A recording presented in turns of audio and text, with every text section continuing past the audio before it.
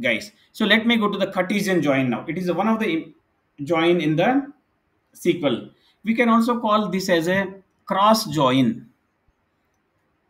To apply a cross join or Cartesian join, you don't need any common column between the tables. You can simply write a query and it gives you the result. Then what about the result set here? Result set is nothing but a number of rows and number of rows in a table A and number of rows in a table B will be Cartesian product.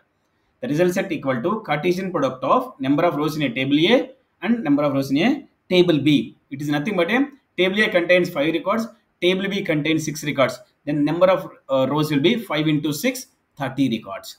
So let me quickly write. So you don't need to write any join here. So let me quickly write here. Select star from emp comma dept. That's it. This is nothing but a cross join, or you can write a even cross join as well. That also okay. But if you see here, now here, so it's data is Cartesian product. If you see the first 16 records, so these 16 records will be Cartesian with them, the first 10 department number, the remaining records again same for every department number. You will be getting that 16 records. 16 into 4, 64 records you get it. So number of rows in a employee table is 16.